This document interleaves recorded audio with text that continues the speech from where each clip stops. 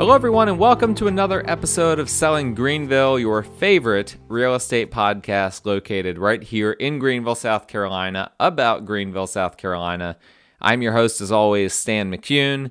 As you guys all know, I am a realtor located right here in Greenville. Well, technically I'm in Greer, but I am on the Greenville County side of Greer. But regardless, I am in the upstate. I am a realtor here. And as you guys always know, what I always say is that all of my contact information is in the show notes. Should you need to reach me for any reason, particularly if you're looking to buy or to sell a house or a property or whatever the case may be, or if you know someone that is looking to buy or sell real estate in any form, I'm your guy. Reach out to me. Refer anyone that you might know that that's looking for a realtor. I love those referrals. I get people contacting me all the time that say, hey, I just gave your information to such and so. Be expecting a phone call from them. There is no greater compliment to me than to get a referral from someone. So I really appreciate that when you guys do that. And please continue to do that as often as you can. And as well, with regard to the show, as I always say, please go ahead and subscribe to it to make sure that you don't miss future episodes. We're on a lot of different platforms, not just Apple. So if you use other platforms, go ahead and look for Selling Greenville. Subscribe to it on there. Give us a rating and a review. That really helps the show, helps get it out to more people. And if I'm not on the podcast app that you prefer to use, let me know, and I'll see if I can fix that, if I can get on it. Up to this point, I haven't had anyone take me up on that, so I guess I'm on the correct platforms, but I want to make sure that offer is always out there. These next 2 weeks, as we're going into Christmas and then New Year's and Hanukkah, all of that happening right now, I want to kind of end with a bit of a review of 2020 for the next 2 weeks and not be so focused on the specific real estate market, but just for you guys to get to know me better. And obviously I'll take this kind of in a real estate direction, but I just want to kind of summarize 2020 with these last two episodes and make it a little bit more personal than perhaps some of the other episodes that we've had. I have a lot of listeners on here that don't know me super well, some that do, some that maybe know me well, but don't know everything that's been, going on in my life. And this is an opportunity for me to kind of share that and for us to reflect on 2020 together. And so this episode is going to be what I'm thankful for from the past year, or what has, in my mind, what I've become more thankful for over the past year in 2020, which has been a crazy year for all of us, right? We all know this, as every single TV show or commercial or whatever says, we're all in this together. And yes, I am well aware we are all in this together. 2020 has been an interesting year for me personally, not just because of COVID. And so I've got 5 things that I'm thankful for in particular for this year. And I just want to discuss that real quick. And then next week, we're going to be talking about what I think is going to be several stories that kind of just summarize and highlight what me as a realtor, what my job looked like in 2020. Now, with regard to this episode, 5 things that I'm thankful for, I want to start with my health. I think that this is an important thing that I need to address, and not just because of COVID. Obviously, any of us that we are still alive right now to see the light of day, despite all that's been going on, I think we need to be grateful just for that. But a lot of you might not realize that 2020 has been a challenging year for me health-wise, even though I didn't have COVID. I started the year with a ton of sickness. I actually thought that maybe I had COVID at the beginning of the year. I had a respiratory virus that doctors couldn't figure out what it was, and it took me a long time to recover. I was wheezing during the night, having coughing fits, in the middle of the night, which is very unusual for me. All indications are that this was kind of before COVID was really on the map, for doctors and whatnot. But now that we know that it's been here in the U.S. since at least probably December of last year. It was possible that I could have had it. This would have been in January, but all the tests that I've had, when I've donated blood, they've done antibody tests and whatnot. It does not appear that I ever had it. But that was how I started the year. I started the year with a bang, with several weeks of just feeling awful. And then in February, it kind of all came to a head when I had a grand mal seizure. I think in some circles it's referred to as a tonic-clonic seizure. Whatever the case may be, I had a major seizure event that landed me in the hospital. Actually, on a closing day, I was literally in the hospital, woozy, sending text messages to my client to let them know that unfortunately I would not be able to attend closing. That was in a few hours. And that was a scary situation. I didn't really know what was happening. I had the seizure when nobody was home. My wife was taking the kids to school. I was, awake in bed. As she got up and took the kids to school, I was just catching up on emails, notifications, social media, all that stuff. And I got up, after she left to start getting ready. And next thing I knew, I was not ready. I was actually on the couch, interestingly, in our living room, and my wife was in my face saying, "Stan, Stan," with her very alerted voice, and I felt like I was drugged. I mean, it was a feeling that you have when you're coming out of anesthesia. I was completely delirious, in a ton of pain, just my whole body in pain.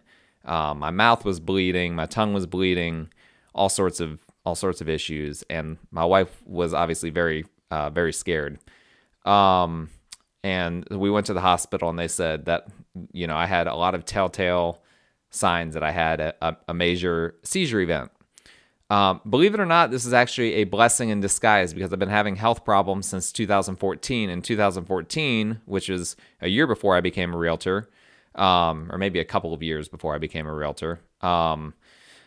It was at work, where I worked at the time, that I just collapsed and I had a seizure event at that point. But having seizures and having epilepsy apparently is kind of hard to diagnose, particularly in my case. And so it actually was kind of misdiagnosed as a different condition, a condition that's hard to treat, that's related to blood pressure and whatnot. I'm not going to go into the weeds and all of that. But the long story short is, 6 years later, here I am. Finally, I've been having issues constantly for 6 years now, where I never know if I'm gonna, just not feel myself, or possibly will just pass out.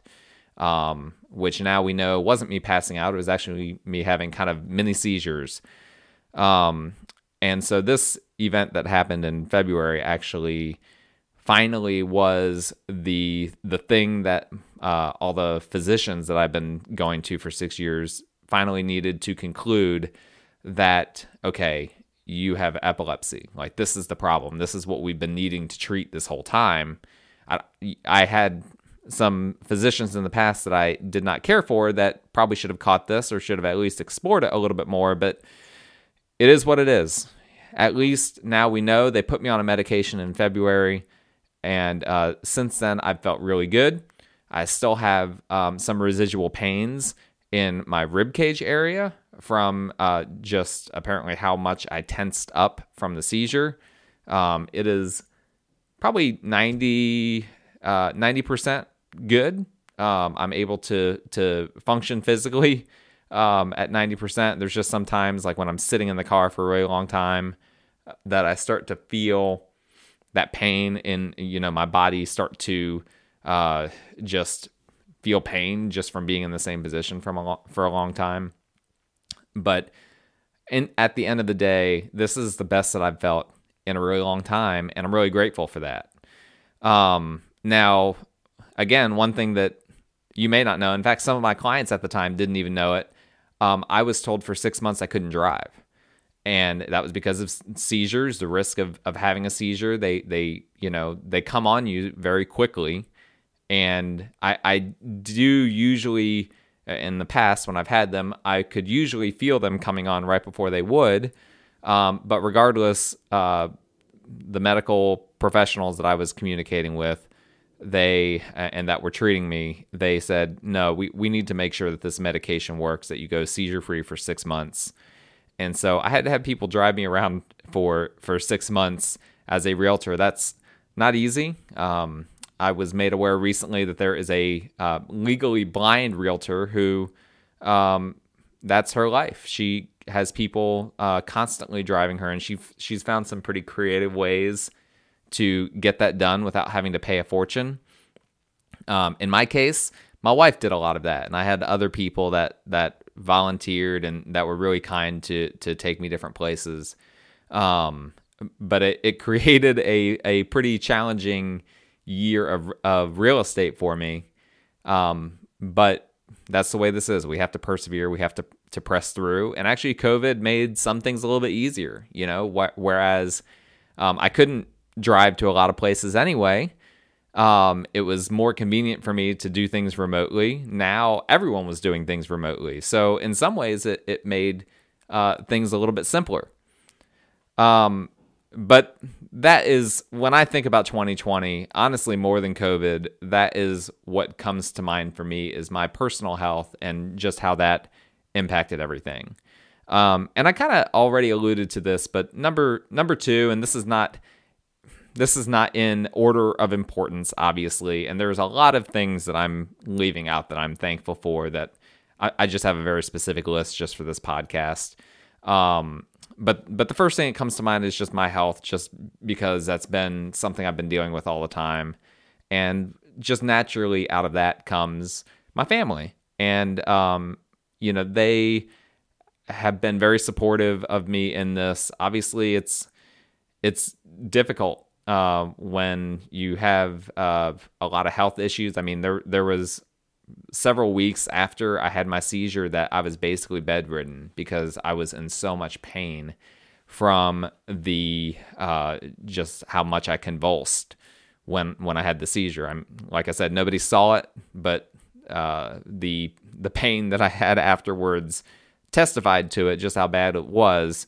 And my family, they went through a lot. My wife, big shout out to her, driving me around. Listen, we have very different driving styles and also very different time management systems that we use and that we employ in our lives. And there were some heated moments in there, and some times when I just wanted to get somewhere 5 minutes early instead of 5 minutes late. And sometimes that can be a challenge. And then we had to bring our kids with us to a lot of places. I was showing houses, and I'd have my whole family with me. And they were great troopers. My wife was a big trooper. Neither of us could have been happier than when we eclipsed that 6-month mark and I could drive again. I was given a green light by doctors to go ahead and move forward with being able to drive again.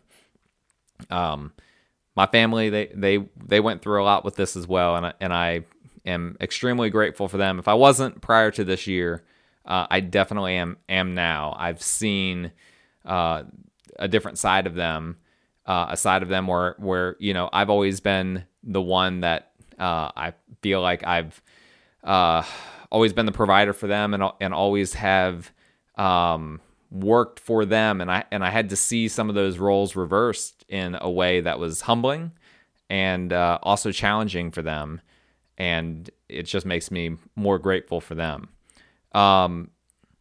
Thirdly, comes to mind is obviously from a real estate standpoint, my clients. My clients have been great this year. Like I said, there was a level of patience that they had to have with me as I, was going through what I was going through this year.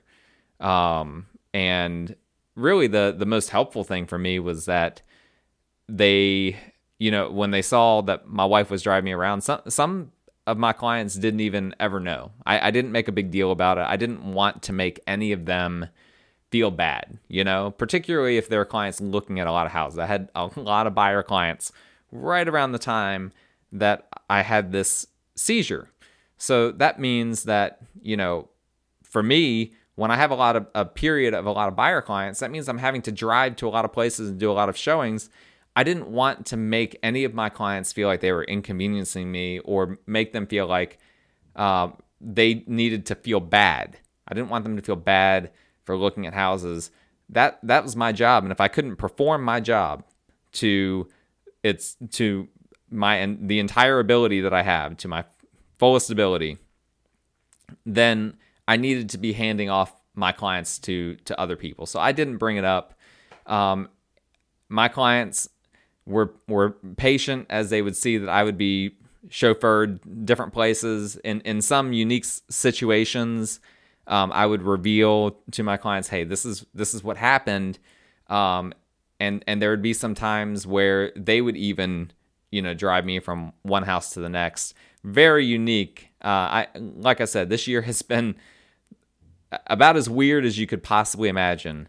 But I had some really great clients this year, as I have my entire 5-year career as a realtor. They were patient with me.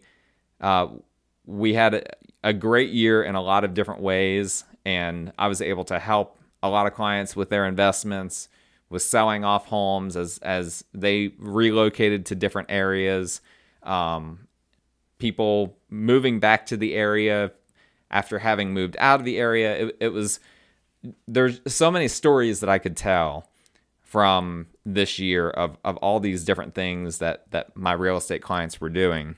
And in the end, I'm just grateful. I'm grateful to be a part of all of that. I'm grateful that I was able to still work with them, even as my life got complicated. And it was a great year. I have only gratefulness in my heart for all that happened this year, real estate wise, and with my clients. And similarly, the fourth thing that I'm thankful for, and I've thought about this a lot this year, is that I'm self-employed. Being self-employed is not for everyone. You have to have a certain mindset. You have to be willing to go through a lot of uncertainty at different times. You have to be self-driven in a lot of different ways. And I've been working since I was, I think, 14 years old. I think I might have been 15, but it was right on the edge of 14 or 15. I may have probably just turned 15. I was the first one in my class in high school or middle school, whatever it was, that got a job. And I've been working since I was a kid. I wanted that. That wasn't forced on me. I wanted to be able to work. I enjoyed working. It was liberating being able to make money in a way that I had never made it before. And I was an employee of a company in one form or another, all through high school, all through college, graduated college, immediately got a job that I kept for 9 years, roughly speaking. And then I became self-employed after that. And that was obviously me being a realtor. And this is definitely the lifestyle for me. When I go back and think about it, it's like, wow, how is it that I worked all those years for other people, having all these different quotas and all these different, responsibilities and ideas being thrown at me, that for me, having that self-employed mindset, it rubs you the wrong way. People that are entrepreneurial, that are geared towards self-employment, they don't like to work for the man, so to speak, as the phrase goes. They want to be able to set their own agenda and do their own thing. And when I finally went out and started doing that, it was overwhelming at first, but now that I've been doing it for however many years, I'm settled in. And now that I fully understand, after having done this for 5 years, the differences between being self-employed versus just being traditionally employed, I don't think I could ever go back. I think COVID has revealed that even more, I have some friends that are in businesses that are really struggling right now, and it's scary for them. They might not necessarily know where that next paycheck is going to come from or if it's going to come at all. And for me, I'm in a situation where obviously nothing is handed to you when you're self-employed, but I'm able to set my own course. If my business is slow for whatever reason, I have a lot of other things that I can be doing. If my business is busy, I know how to manage that. I can manage that the way I want to and not have someone else tell me how to do that. And I'm with a great firm. I'm with C. Dan Joyner Realtors, which is a part of the Berkshire Hathaway Home Services Network. At least I'm with them as of this recording. I'm on a team, the Morgan Group, that provides me a lot of great resources, marketing, an assistant, a lot of other things that helps me to have my own team here as well. And it is so dramatically better than anything that I ever experienced out in the normal workforce. And I'm just really grateful for that. And last but not least, this is, again, putting a little bit of a real estate spin on this. 2020 has really made me grateful for my house. I had some people over recently that they hadn't been to my house before. And for those of you that don't know, I moved in here. My family and we moved in here last year. And we decided to make that big move, right? A lot of people, they buy their first home, and then they might do a little bit of an upgrade for that, and then at some point they do like that big move where they move into the real big house with all the amenities that they want and whatnot. And we decided to kind of skip that middle one and make what, for us at least, was the big move from our first home to kind of like the home that we wanted to be in, really, as our kids grow up. And so we moved into a big basement home. We've got a full finished ranch main floor, and then a full finished basement below. You guys have heard me talk about it at different times, and there's a lot of cool things. We have a game room, a movie theater room. We've set it up over the past year to personalize it in a lot of different ways. I've got an office down here. That's where I am right now recording this. Never had an office in my house before.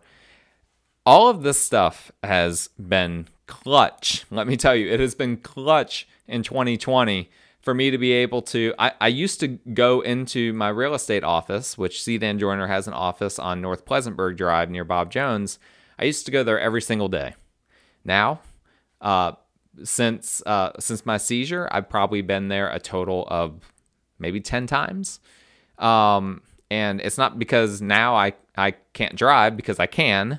So that's not the reason why I'm not going there. It's because now I've got my whole office set up at home, and it's been perfect for me. The perfect setup for me to have for 2020, having different fun things to do in the house, having fun spaces specifically designed to provide enjoyment, has been really helpful, as well as we've, went from months where we kind of couldn't leave the house or couldn't do a whole lot. We had fun spaces that we could enjoy here. We've got woods and a creek behind our house. We have in our community a pool, sidewalks and whatnot.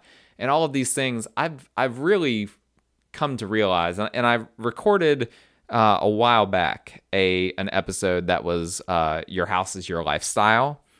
And that came out of me coming to this realization that my lifestyle would be completely different if I were going through this year at the house that I used to live in. And the house that we were able to get was able to dramatically improve different parts of our lifestyle that really came to a head here in 2020. And so I'm grateful for that. I'm a man of faith, if you want to say that. I'm a Christian, and I don't believe in coincidences. This house came on the market right at the right time for us. And it's a very unique house for our neighborhood. There's not another house like it in the neighborhood. And we were just about to go under contract with another house at the time that this one came on the market, and we were able to move on from that other one and snatch this one. And I'm just grateful for that. I'm grateful that I'm able to enjoy things without having to leave my home, that I'm able to get things done without having to leave my home. And it's been a real asset to what our lifestyle has had to be here in 2020. So that's what I'm thankful for, just off the top of my head. 5 things: my health, my family, my clients, being self-employed, my house. Those things, again, there are far more things that I could talk about that I'm thankful for. I'm thankful for a gazillion things, but those are the 5 things that I'm going to leave you with. Next episode, we'll conclude with part 2. We'll conclude 2020. How about that? I think we're all ready to move on from 2020. We'll conclude this year of podcasts with part 2 of my summary of 2020.